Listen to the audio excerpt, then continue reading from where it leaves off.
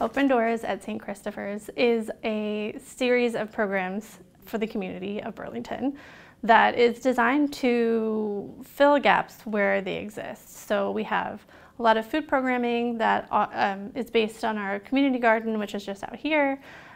We grow produce, and then the produce goes to our food bank, which we call a community market.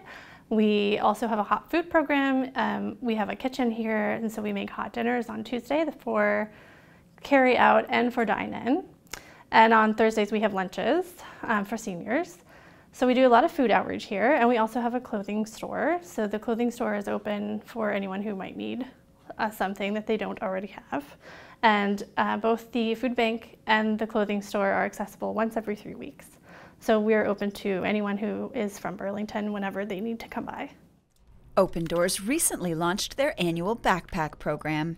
So as we all know, back to school costs can be fairly high, and so what we do here is we try to provide everything that's needed for a student to succeed and provide that to the Burlington community.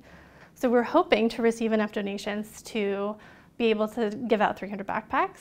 They've created shopping lists on their website for elementary, middle school, and high school needs.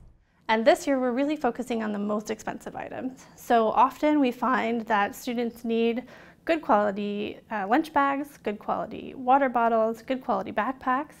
And then as you age and the courses become more complicated, you might need a scientific calculator, you might need a geometry set, you definitely across the board would need hygiene products, which are very expensive, as we know in terms of size for what you get, you're spending money on those.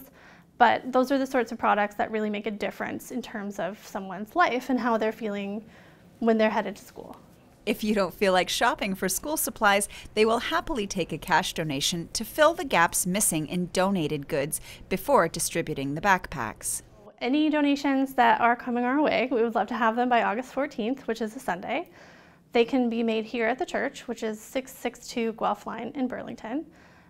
We also have donation locations across the city, which may be more convenient to you personally, and you can access them on our website at opendoorscommunity.ca/backpacks. Reporting for Halton News, I'm Nikki Wesley.